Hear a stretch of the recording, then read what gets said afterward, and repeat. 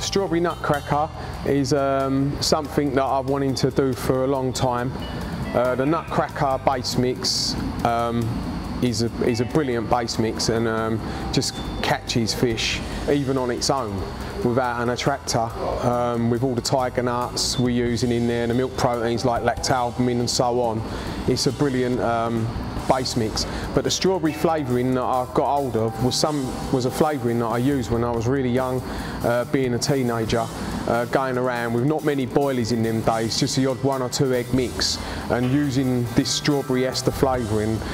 We were just on a few baits, going around emptying lakes, catching the biggest fish in lakes and so on.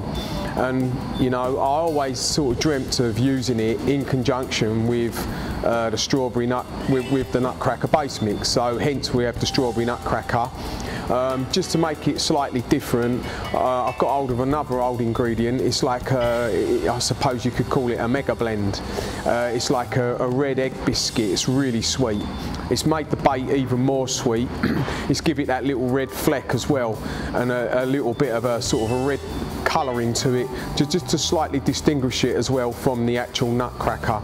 So all it is really, it's a change of flavouring. We've gone from the Nutcracker flavouring, which is really creamy, to the strawberry ester, which is a brilliant flavouring, and then we've just put some of this red mega blend in this egg biscuit, which they use for bird food, which is a really great ingredient as well, on a small amount, and just to give it that twinge.